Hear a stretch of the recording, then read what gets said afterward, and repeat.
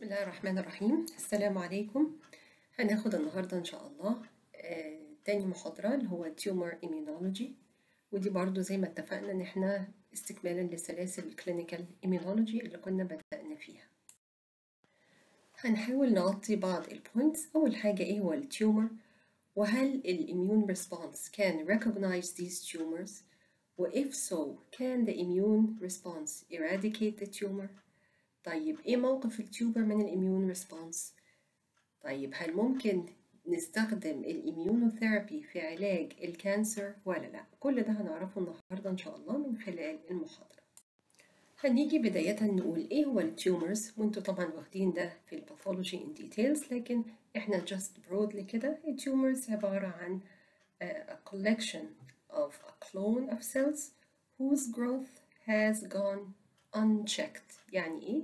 يعني مجموعة من السيلز الجروث بتاعها فقد السيطرة عليه وبقوا they are proliferating indefinitely، وممكن تظل confined للمكان اللي ظهرت فيه، وفي الحالة دي بتبقى benign tumors، أو إن هي بيحصل لها spread بعيد عن المكان اللي ظهرت فيه وبتدي يحصل metastasis، تنتشر بالبلد، بتنتشر بالليمفاتكس، وتدينا secondary tumors في مناطق مختلفة.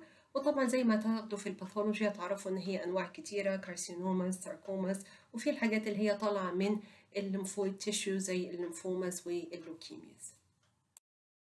What is the role of the immune system؟ الإيميون سيستم بيتصرف ازاي لو بدأت سيلز يبتدي يحصل فيها transformation وبداية المالجنت changes؟ في خاصية مهمة جدا للإيميون سيستم اسمها immune surveillance، أو عملية المسح اللي بيعمله الإيميون سيستم، زي الديتكتور اللي شايفينه كده ماشي بيدور في الجسم كله أي سيلز بيبتدي يحصل فيها transformation، بيبتدي الجسم يتخلص منها بالإنيت والأدابتيف immunity زي ما أخدته قبل كده بالتفصيل. وهو احنا طبيعي في اليوم بتاعنا بالاكسبوجر للديفرنت pollutants والكيميكالز والاكس رايز والريز بتاعت الشمس وكل ده، السيلز نورمالي في اثناء البروليفريشن بيبتدي يحصل فيها بعض الخلايا بيبتدي يحصل فيها مشاكل، ولكن نظرا لان الاميون سيستم على طول عامل عمليه الاميون سيرفيلانس، the immune system can control and eliminate malignant cells علشان قبل ما يسمح بأن هي يحصل لها growth و development. يبقى هو في عملية مسح شامل للجسم to detect any transformed cell أو any cell that will start to undergo a malignant change by the innate and adaptive immunity. لما نيجي نتساءل how does the immune system recognize the tumor علشان يبتدي to react against it؟ بنفس الفكرة بتاعة الانفكشنز اللي خدتوها، وعرفتوا ازاي ان الاميون سيستم كان recognize الانتيجنز بتاعة الاورجانيزمز المختلفة ان هي this is non-self، ده غريب عليا، وبالتالي it starts to react. ففي some types of antigens موجودة على tumors بيقدر الاميون سيستم to recognize ان دي مش تبعه. طبعا مش كلها زي ما هنحكي، ولكن ال recognition of the tumor من عدمه بيتوقف على حسب الانتيجنز which are expressed on the tumors.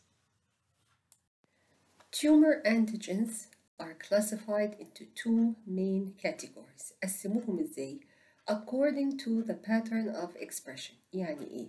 يعني الانتيجنز موجودة على التيومر بس ولا موجودة على التيومر والنورمال host cells؟ قسموهم لحاجتين مهمين: tumor specific transplantation antigens، ودول specific يعني these antigens are found only on the tumor cells and not the host cells.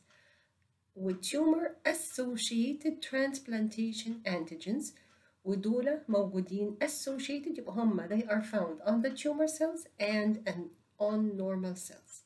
وطبعا هنتوقع إن الانتيجنز which are expressed on the tumor cells alone اللي هو السبيسيفيك الاميون ريسبونس ليها هيبقى أكتر ولا أقل من التيومر associated antigens؟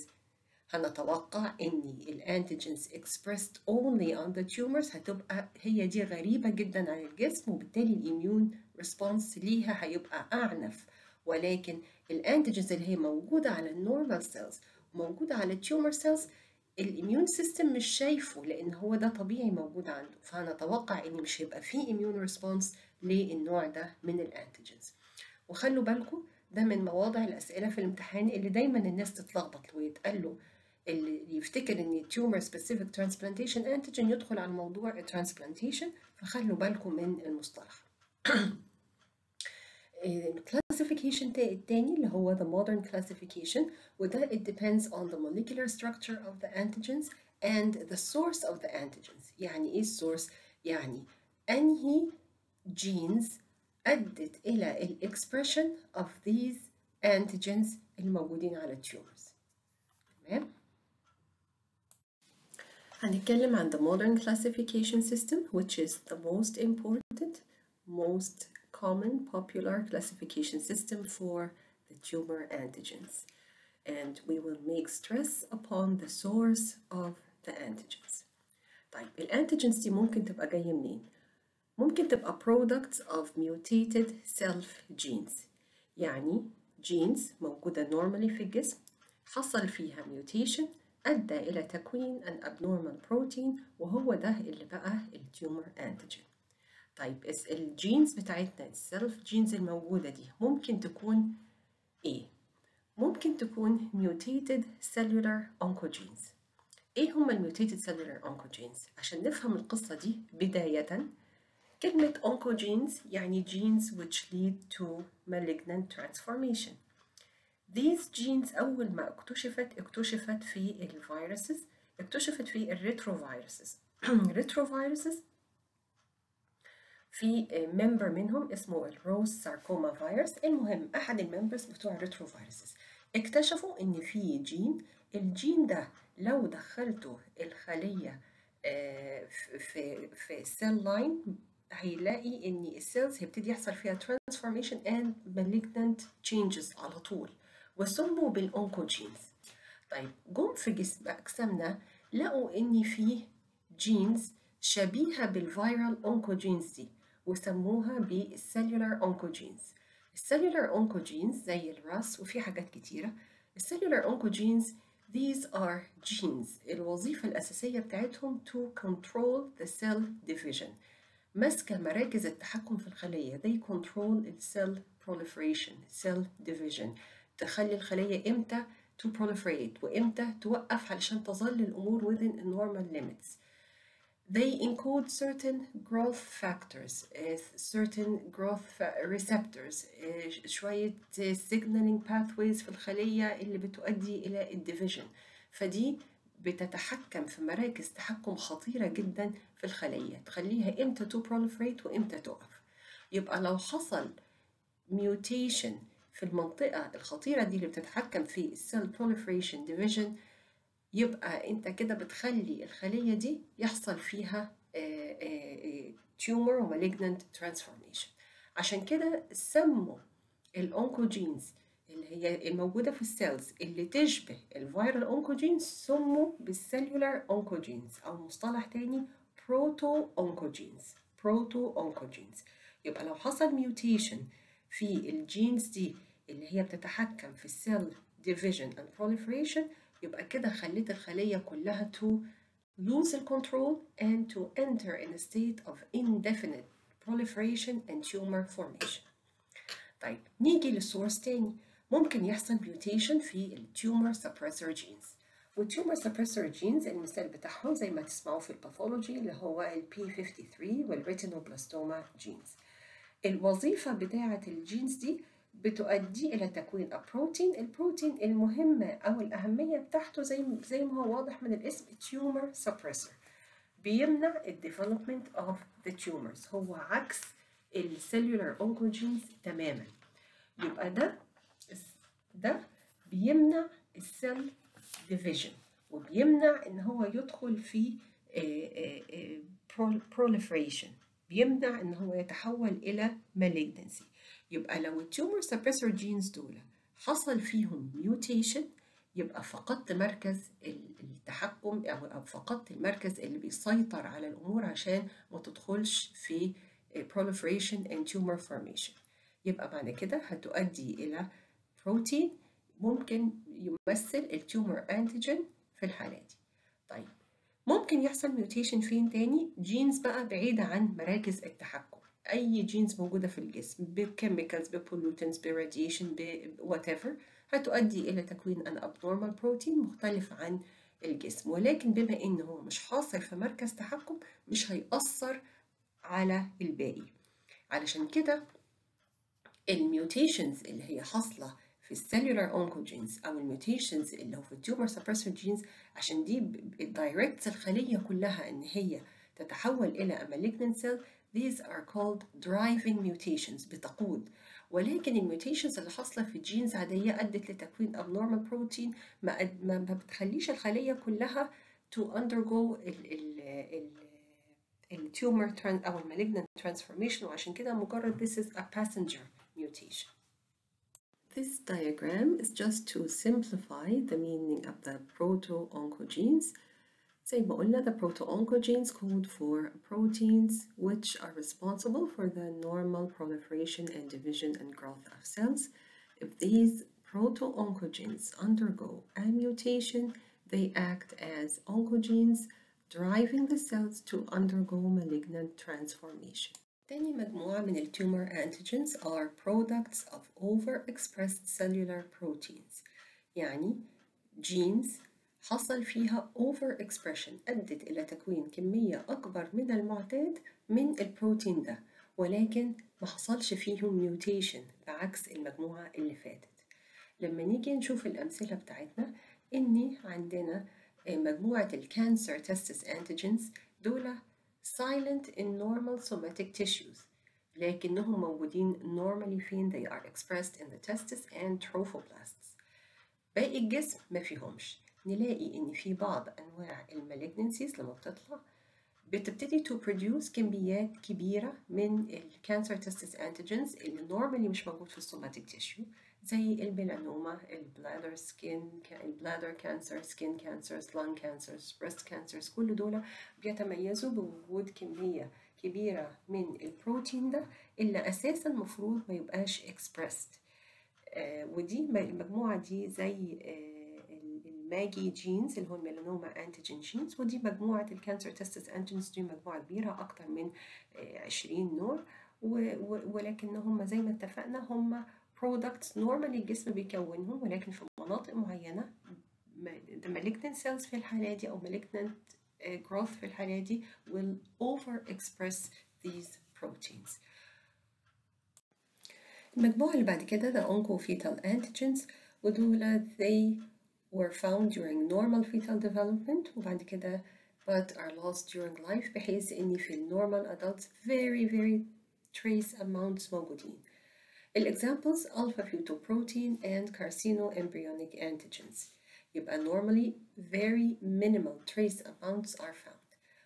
وجد إن في بعض malignancies when they develop they start to produce excessive amounts of the alpha fetoprotein or the carcinoembryonic antigens. زي مثلا في الألفا فيتوبروتين بيعلى جدا في الليفر سيل كانسر وحاجات تانية زي الستومك pancreas and germ cell tumors. الكارسينو امبريونيك انتيجينز بيعلى جدا في الكولوريكتال كانسرز mainly وفي حاجات تانية زي الستومك pancreas and breast cancers. المهم إن تخلوا بالكم إن increase in the oncofetal antigens are not diagnostic markers للmalignancies. لا they also increase in non-neoplastic conditions.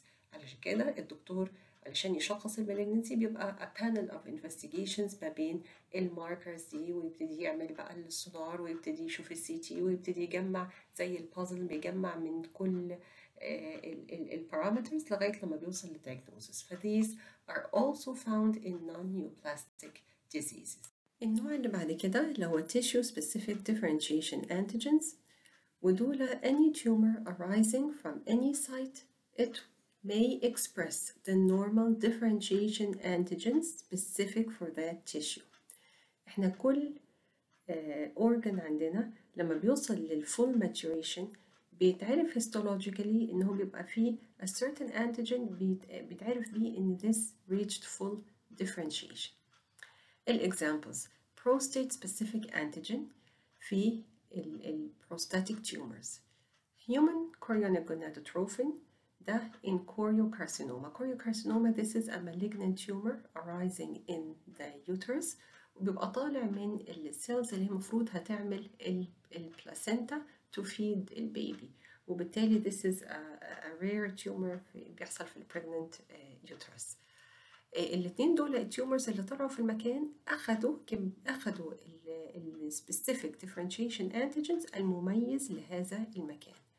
وكل نوع من أنواع الأنتيجنز اللي حكينا عليها نقف كده ونسأل لو هو كان موجود في النورمال سيلز بالإضافة إلى التيومر سيلز يبقى this is tumor associated antigens موجود في أي حتة في الجسم وخدوا tumor associated antigen موجود بس في التيومر مش موجود في الباقي tumor specific antigens. احنا هنا عشان قلنا ان هو أخد السبيسيفيك differentiation antigen اللي normally موجود في التيشوز دي فده طبيعي الجسم عارفه ف this is an example of tumor associated antigens. النوع الخامس من التيومر antigens عبارة عن products of viral oncogenes. يبقى هنا في some viruses are well known to cause malignant transformation ودول بيتقسموا إلى DNA viruses and RNA viruses. Regarding the DNA viruses عندنا hepatitis B virus وده most commonly بيؤدي إلى hepatic carcinoma أو liver cancer, human papilloma virus which leads to cervical cancer, Epstein-Barr virus وده it leads to Burkitt's lymphoma and non-Hodgkin lymphoma, herpes virus 8 which leads to Kaposi's sarcoma زي ما تعرفوا في ال HIV. This is a common malignancy بيحصل في immune suppressed patients زي ال HIV. بعد كده بالنسبة لل RNA viruses عندنا ال hepatitis C virus which leads to hepatic carcinoma و human T-cell leukemia virus and this is a member of the retroviruses. طبعا بعض الفيروسز دي ليها vaccine to prevent وبالتالي لما يبقى في vaccine to prevent infection with these viruses which lead to malignancies طبعا ده بيبقى أحسن وسيلة إن أنا أمنع التيومرز زي مثلا الهيباتيتس بي فيروس ده له فاكسين الهيومن بابيلوما فيروس له فاكسين يبقى دول التو فاكسينز الوحيدين اللي surely هيمنعوا المالجنسي لأنه هيمنعوا الانفكشن بالفيروسز which leads to malignant transformation. وتخلوا بالكم من حاجة مهمة إن these viruses lead to the production of proteins نتيجة الإكسبريشن of viral genes. يعني البروتينز اللي هتتكون في الانفكتد cells مصدرها genes بتاعة الفيروس. يبقى the human cell the normal host أو normal human body ما شافش الانتيجنز دي أو البروتينز دي قبل كده. عشان كده ده يعتبر مثال للتيومر specific transplantation antigens لأن هو related فقط على المالجنسي اللي هو it arised from the viral oncogenes. Some tumors can acquire altered glycolipids and glycoprotein antigens. يبقى الnormal cells فيها certain forms من الglycoproteins or glycolipids. التيومر اللي هيطلع it will start to express excessive amount or altered or abnormal forms من these glycoproteins or glycolipids. والexample cancer antigen 125 وده بنستخدمه علشان to detect الovarian cancer وcancer antigen 199 ده بيتشاف في حالات الكولون والبانكرياتيك tumors. Some of these tumor antigens are not confined to the tumor. They are also secreted and shed in blood. استخدمت الخاصية دي إن هم يقدروا يستخدموا الانتيجنز اللي هي secreted in blood في diagnosis of certain tumors وكمان في monitoring the response to treatment. وسميت بالtumor antigens which were secreted in blood بالtumor markers أو بالعربي دلالات الأورام. يبقى these are tumor products هم secreted in blood يعني كأنهم tumor antigens بس مش confined لمكان التيومر لا they are secreted وأقدر أستخدمها في الdiagnosis يعني لما الطبيب يشك في كانسر معين يقول له روح اعمل دلالات الأورام الفلانية and to monitor the response to treatment. يعني هو بيقيس الليفل بتاع التيومر انتيجين ده، وبعد ما بيعرض البيشنت للعلاج ايا كان يبتدي بقى يقيس التيومر ماركرز ويشوف الريسبونس للتريتمنت شكله ايه. لقى ان التيومر ماركرز قلت يبقى في استجابه كويسه للعلاج، لقى ان التيومر ماركرز بتزيد يبقى مفيش استجابه والامور عماله بتزيد. ايه الاكزامبلز من الحاجات اللي حكيناها اللي هم كانوا تيومر انتيجينز اللي هم they are secreted in blood و not confined to the tumor. carcinoembryonic antigen في الكولوريكتال كانسر، alpha fetoprotein في الهيومن في الهيباتيك سيل كارسينوما، prostate specific antigen in prostatic tumors, human choriogonadotrophin in choriocarcinomas, CA125 in ovarian cancers, CA15-3 in breast cancer, CA19-9 in colon and pancreatic tumors. وطبعا التيومر ماركرز دي من الحاجات المهمة جدا. ودلوقتي هنشوف ايه دور الاميون ريسبونس against these tumor antigens اللي احنا حكينا عليها. دلوقتي if the tumor antigens كل ما يكون tumor specific كل ما الاميون ريسبونس will recognize these antigens as foreign، كل ما الاميون ريسبونس هيبقى أشد وأعنف. ولكن كل ما التيومر انتيجين يبقى من نوع التيومر associated antigens اللي هو موجود على التيومرز وعلى النورمال سيلز، كل ما الاميون سيستم هيبقى شايف الانتيجين ده كأنه بتاعه، كأنه سيلف، مفيش تمييز بين السيلف والنون سيلف، وبالتالي هنتوقع ان الاميون ريسبونس هيكون مفيش. فكل ما زاد الاختلاف كل ما زاد الريسبونس، كل ما كانت الامور واحدة ما بين التيومر وما بين النورمال سيلز كل ما كان مفيش ريسبونس. طيب في حالة ما إذا الإميون سيستم could recognize these tumor antigens هيشتغل إزاي؟ هيشتغل بكل الارمز بتوعه the innate and the adaptive، وهنا هتلاقوا ملخص سريع لكل اللي درستوه في البيزك immunology.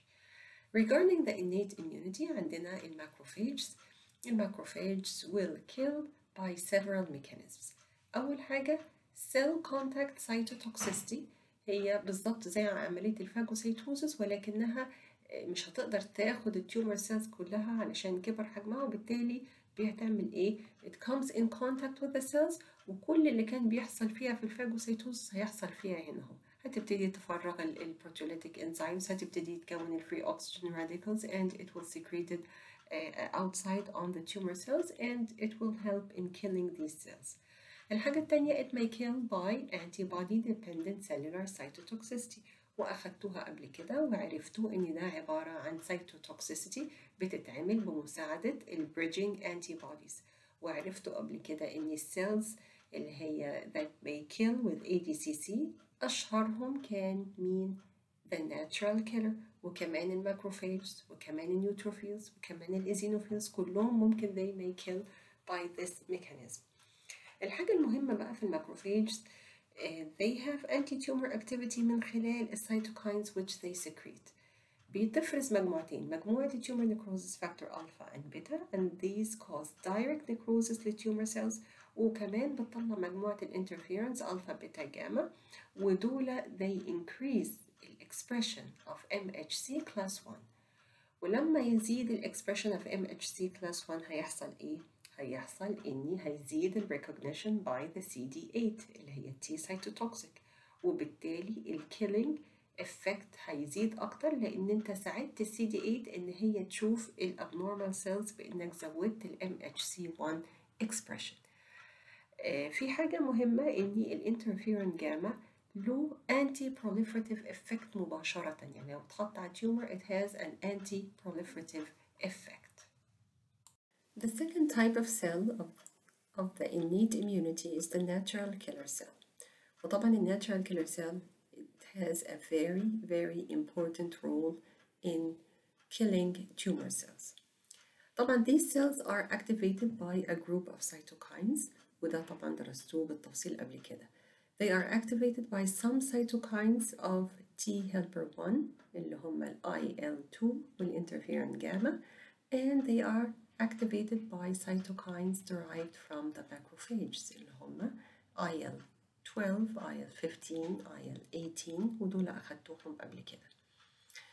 طيب the natural killer cells have two types of receptors زي ما انتوا شايفين في الصورة، وده طبعا استرجاع اللي أخدتوه. فيها an activation receptor and an inhibitory receptor. الناتج النهائي للأكشن of the natural killer cells هتعتمد على ال binding of these two receptors. لو ال activation receptor is bound to the carbohydrate ligand on the target cell زي ما انتوا شايفين في الصورة الأولى، وكان ال inhibitory receptor binding to the MHC class 1 يعني في كم كافي من MHC class 1. this binding بيحصل فيه ايه؟ بيحصل ال inhibitory impulses بتبقى أكتر من ال stimulatory impulses، والناتج النهائي إن natural killer cells are inhibited and it will not kill the target cells. طيب لما تبصوا على الصورة اللي تحت هنلاقي ايه؟ هنلاقي ان الاكتيفيشن ريسبتور موجود ماسك في الكربوهيدرات ليجند، وهنلاقي ان الانهبيتوري ريسبتور مش لاقي ال MHC class 1، وبالتالي حصل loss of inhibition. loss of inhibition يعني activation، يبقى natural killer cells will start to kill the target cells. بإيه؟ بنفس الطرق اللي خدتوها قبل كده، secretion of البرفورانز والجرانزيمز والسيتوكاينز اللي هتطلعها والantibody dependent cellular cytotoxicity. يبقى by this way it kills the target cells. طب إيه اللي خلى ال MHC class 1 is not expressed in this case؟ طبعا هنشوف دلوقتي إن tumor cells كميكانيزم of evasion أو هروب من immune response they will start to decrease the expression of MHC class 1. ليه؟ لأن هم بيقولوا بما إن ال MHC class 1 بيفضح وجودنا في وجود ال CD8، وال CD8 هتشتغل وتموت السيلز اللي عليها ال MHC class 1. طيب كوسيلة للهروب من الإميون سيستم هتبتدي to decrease the expression of MHC class 1. ولكن من رحمة ربنا بينا إن we have another cell اللي هي natural killer cell اللي هو ممكن تغطي وبتعمل نفس عمل ال CD8 بس في حالة غياب ال MHC class 1. وفي جزئية مهمة جدا في natural killer cells اللي هم ال LAC cells or lymphokine activated killer cells. These cells عبارة عن natural killer cells which are exposed to IL-2. وبالتالي these cells will gain an increased cytotoxic effect. أنا زودت قدرتها القتالية، ودي بتستخدم إن إحنا كموداليتي of therapy، إنه بيتم عزل natural killer cells ويعرضوها ل interleukin 2 في المعمل under certain conditions طبعا for a few days، ويروح يحقنها تاني في البيشنت. تعريض الناتشورال كيلر سيلز للآيل 2 ده بيزود السيتوتوكسيك والkilling efficacy of the cells. Now, regarding the adaptive immunity, we have two types of cells, the B cells and the T cells. The T cells are much more important, especially the T cytotoxic cells, which are needed to kill the tumor cells.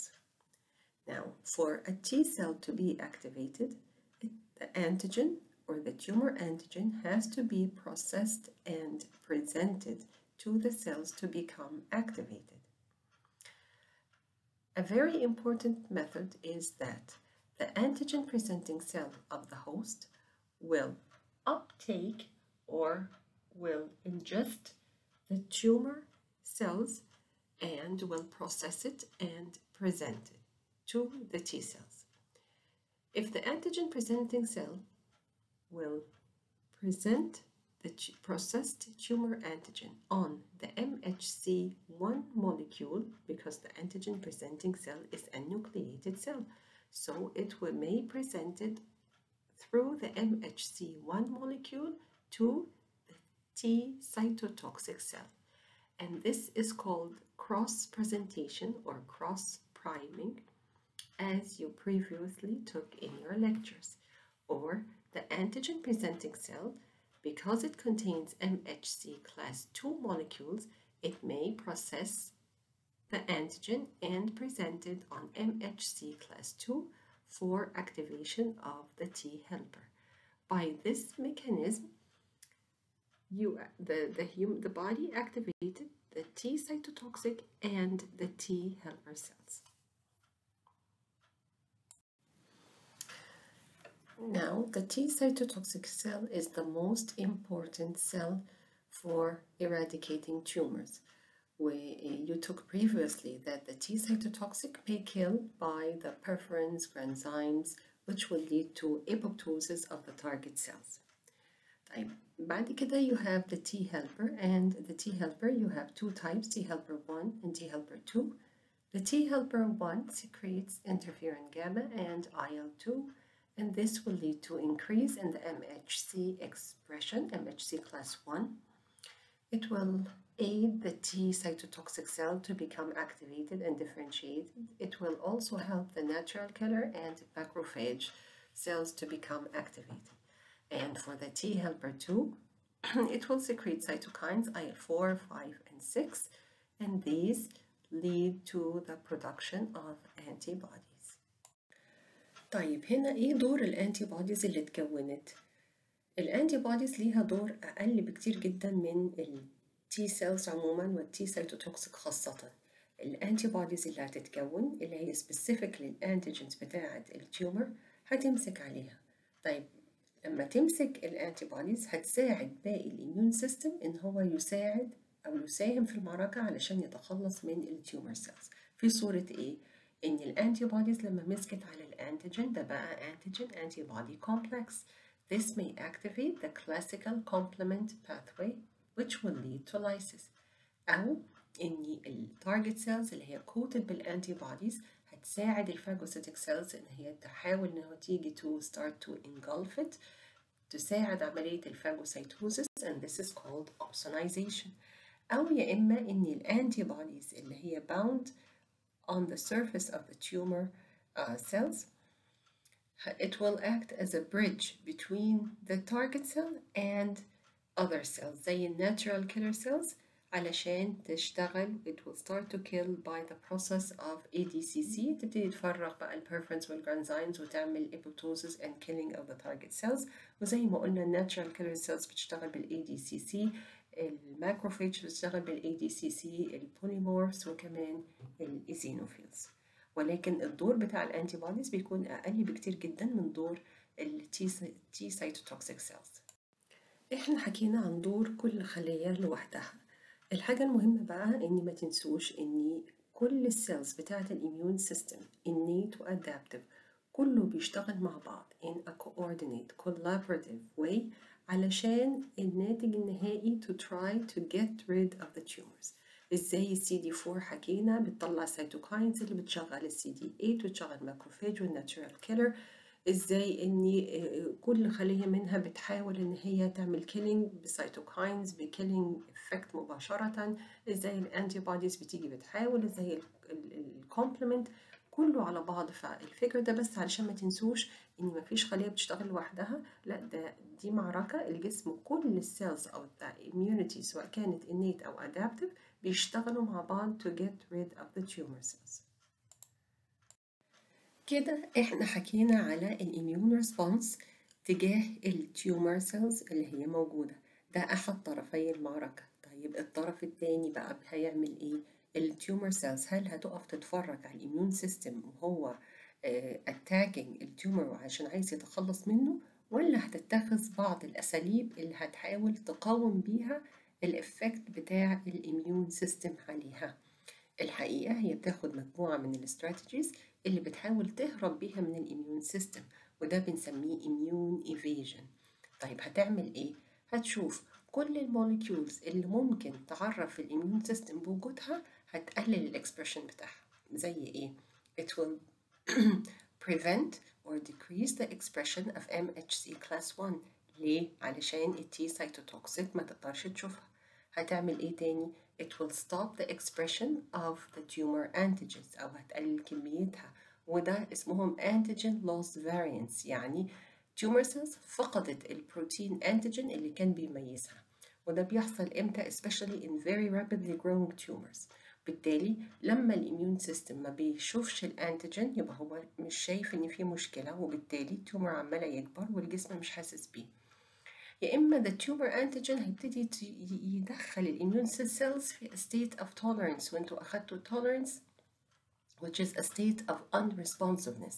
يا إما يطلع له كمية أنتيجين كبيرة جدا جدا، يا إما يطلع له كمية أنتيجين قليلة جدا جدا، يا إما إن هو الكوستيمولاتوري موليكيولز مش هيديها له.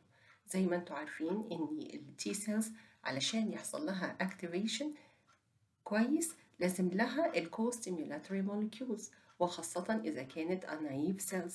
طيب التيومر سيلز طالعة في أي سيل فيها نيوكليس، يعني this contains an MHC class 1، يبقى أي سيل قادرة على إن هي تعمل processing و presentation على ال MHC class 1، ولكن these abnormal malignant cells مش هيدوا الكوستيموليشن، فبالتالي التي سايتوتوكسيك مش هينفع إن هي تبقى activated. طيب حاجة تانية، modality تانية أو strategy تانية، إن هي تاخد أنتيجين موجود بوفرة على الجسم وتروح مغطية نفسها بيها. And this is called masked antigen. It will take the sialic acid containing mucopolysaccharide الموجود بوفرة في أجسامنا و it will start to coat itself بكده. يبقى ال malignant cells will not be recognized by the immune system، هيبقى شايفهم كسيلف، لأن ده السياليك acid containing mucopolysaccharide ده طبيعي موجود عندنا. This diagram is to show some mechanisms of immune evasion.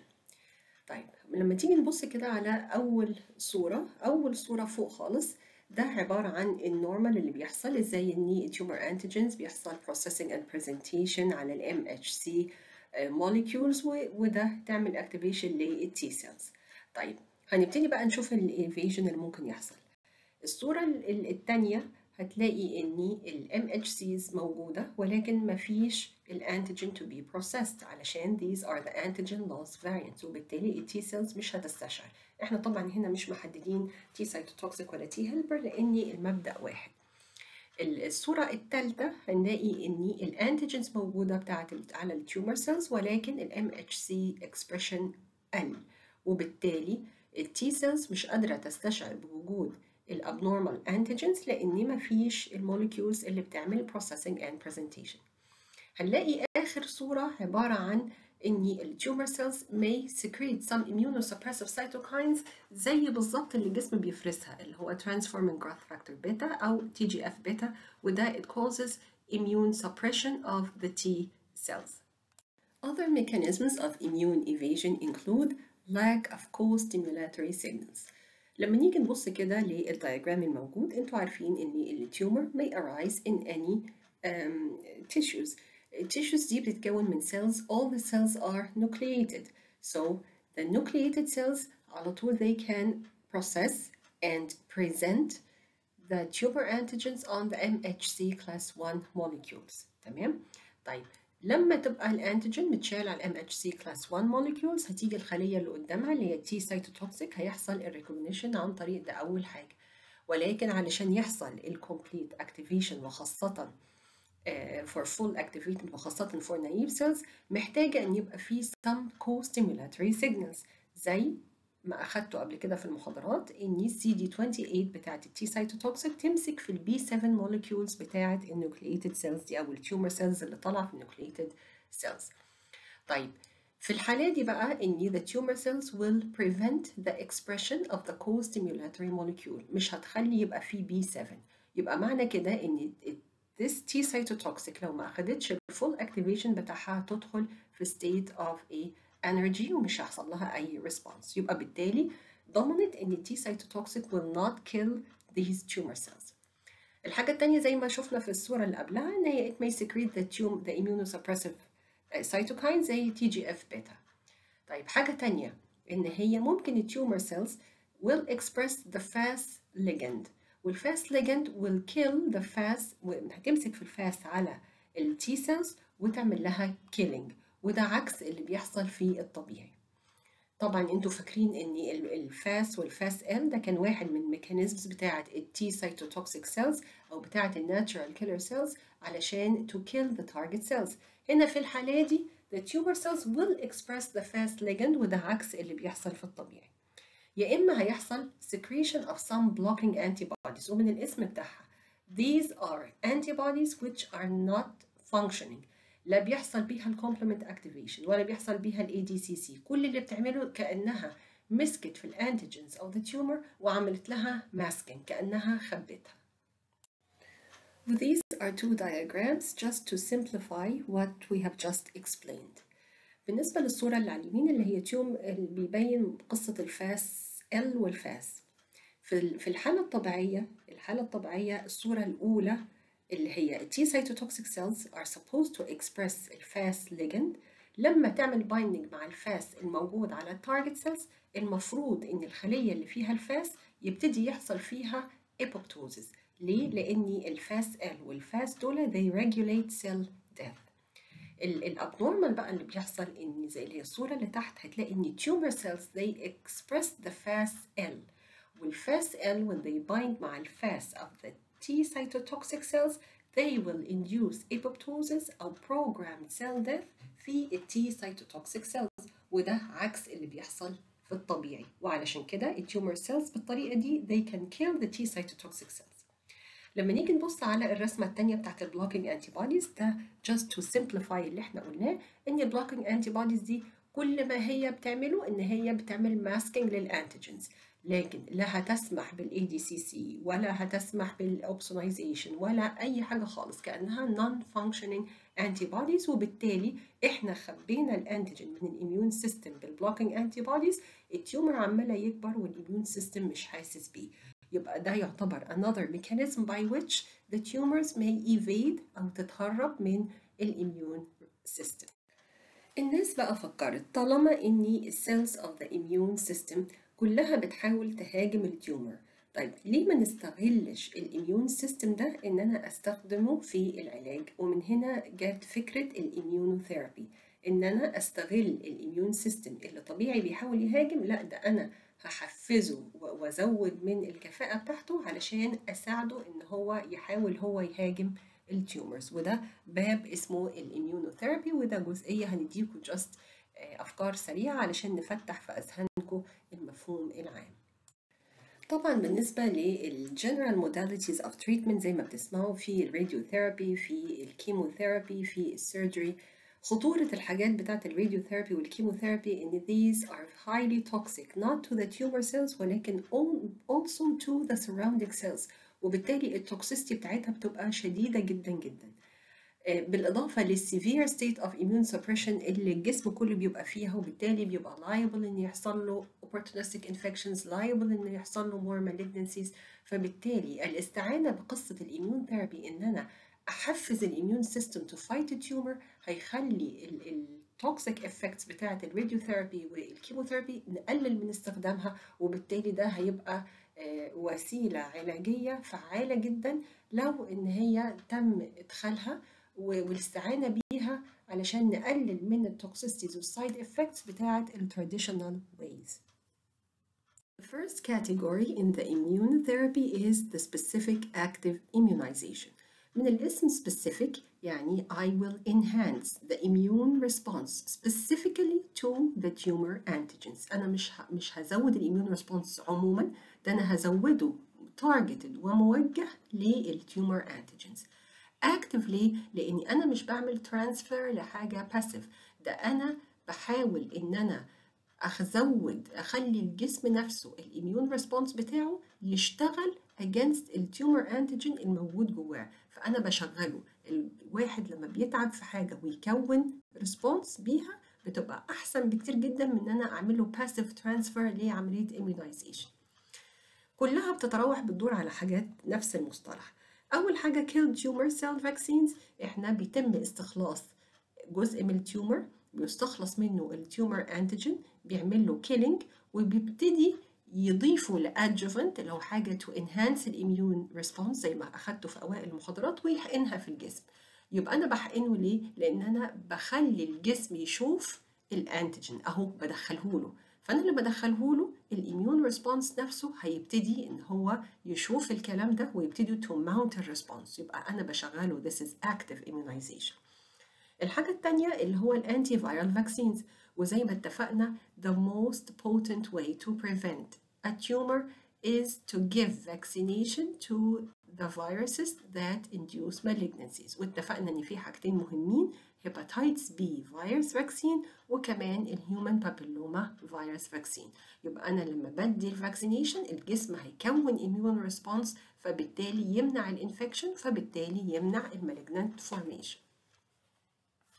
DNA vaccines إن هو بيشوف الجين اللي هو بتاع التيومر which encodes البروتين أو encodes التيومر antigen ده وبيبتدي يعمل له transfixation ويدخلها في الخلايا، يعني يسحب خلايا ويدخل فيها بالجينيتيك انجينيرينج الجين اللي هيؤدي إلى تكوين التيومر انتيجين. ليه كل ده؟ علشان نكون كمية كبيرة جدا من التيومر انتيجين جوه الجسم علشان في محاولة إن أنا أصحصح الإيميون سيستم وأخليه يستشعر بوجودها فيبتدي يشتغل ويبتدي يعمل specific response against these antigens. طيب حاجة كمان اللي هو cytokine and co-stimulatory genes ممكن يسحب جزء من التيومر سيلز بالجينيتيك انجينيرينج يدخل فيها الجين المسؤول عن تكوين الكو-stimulatory molecules زي الجين المسؤول عن تكوين البي 7 أو جين مسؤول عن production of certain cytokines زي ال IL-2 علشان يزود الإميون ريسبونس ويروح مدخلها تاني في الجسم. كل الأفكار دي كلها مجرد أفكار علشان إزاي يخلي الإميون سيستم يستشعر بوجود التيومر أنتيجينز أو الأبنورمال بروتين so it will mount an effective immune response against it. But this is a very simplified diagram علشان تقدروا تتخيلوا تستوعبوا الكلام اللي احنا قلناه. مثلا لو كان في تيومر معين بيستخلص السيلز منه بيسحبها يستخلص سيلز منه بيستخلص منها البروتين اللي هو اللي يمثل التيومر انتيجين أو إن هو ممكن يصنع البروتين ده بالارتفيشال سينثيسيس. المهم هياخد البروتين اللي يمثل التيومر انتيجين ويضيف له adjuvant to enhance الاميون ريسبونس ويروح حقنه تاني في الجسم علشان زي ما قلنا الاميون سيستم will recognize these antigen يبتدي يحصل بقى activation للتي سيتوتوكسيك الناتشرال كيلر ماكروفاج وكله وبالتالي يقدر كل الاميون سيستم ده يتكاتف ان هو to kill and eradicate the tumor الموجود جوه الجسم. Now the second category which is the specific passive immunization وزي ما اتفقنا specific يعني this is targeted to the tumor antigens passive لأن أنا بعمل transfer لantibodies من بره مش بخلي الإيميون سيستم يكون الانتيبوديز دي. طب الفكرة بتاعت أو المثال اللي هنحكي عليه في الباسيف immunization إن إحنا ما يسمى بالماجيك بوليت. الماجيك بوليت يعني الطلقة السحرية. هنا بيجيب monoclonal antibodies specifically targeted to an epitope of the tumor antigen. يعني هو متوجه المونوكلونال antibodies targeting مش هيمسك في أي حاجة تانية في الجسم إلا في المكان بتاع الابيتوب بتاع التيومر antigen. وطبعا الطريقة دي كويسة جدا جدا لأن هي بتعمل protection تماما لكل السيلز اللي حواليها targeting بس التيومر antigens. طيب لما الانتيبوديز دي ممكن تبقى transferred زي ما هي كده وأول ما تروح هتمسك في الانتيجين الموجود على التيومرز وبكده بنقدر الاميون ريسبونس أساعده إن هو يشتغل.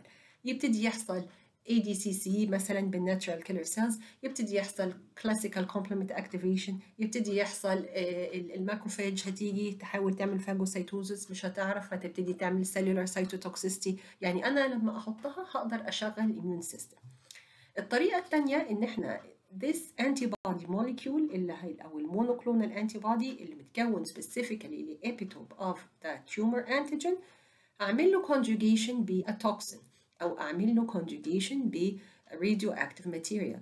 كده هضمن إيه؟ هنضمن إن التوكسيك material دي أو الradioactive material راحت targeted للمكان اللي المونوكلونال antibody هيمسك فيه اللي هو إيه؟ اللي هو specifically للابيتوبس بتاعة التيومر antigen. وبالتالي التوكسيسيتي اللي المفروض بتحصل في باقي الجسم مش هتحصل. ده أنا موجهة targeting to kill these tumor antigens ودي طريقة ناجحة واستخدمت في علاج الكثير من المalignancies and so this is called the magic bullet. Then we have the adoptive cellular immunotherapy. وكلمة adoptive جاية من كلمة adoption يعني التبني. يعني إيه التبني؟ أنا هاخد cells أتبناها أزود الإفكاسي بتاعتها وأرجعها تاني. أدي الفكرة. يبقى ممكن أول حاجة من ال adoptive cellular immunotherapy use of LAC cells. إيه LAC cells؟ قلنا الليمفوكاين activated killer cells، إن هو natural killer cells لو عرضتها ل IL-2 in vitro بره الجسم لفترة معينة 3 أيام under certain situations، أنا كده بزود السيتوتوكسيك activity وبروح مرجعاها تاني في الجسم. طيب يبقى احنا مش بنفصل الليمفوسايتس من البلاد، لان الناتشورال كيلر سيلز واحده من السيلز بتاعه الليمفوسايتس بتشكل حوالي 5 إلى 20% من التوتال circulating lymphocytes. بفصل الليمفوسايتس من البلاد. We will expose these lymphocytes to IL-2 وبعد كده they will be transferred again to the patient who has the malignancy. أنا كده عملت إيه؟ أنا زودت الافيكاسي والسيتوتوكسيسيتي of the natural killer cells.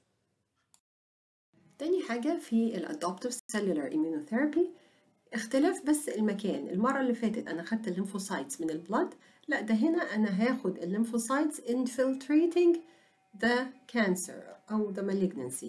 يعني we will use the tumor infiltrating lymphocytes، ودي ممكن تحتوي على حاجات كتير، منها ممكن تحتوي على CD8. نفس الفكرة، بنفصل جزء من الكانسر، بنستخلص الليمفوسايتس الموجودة نعرضها لل IL-2 ونحقنها برضو مرة تانية. يبقى بكده أنا زودت الافيكاسي of lymphocytes which are infiltrating the tumor directly.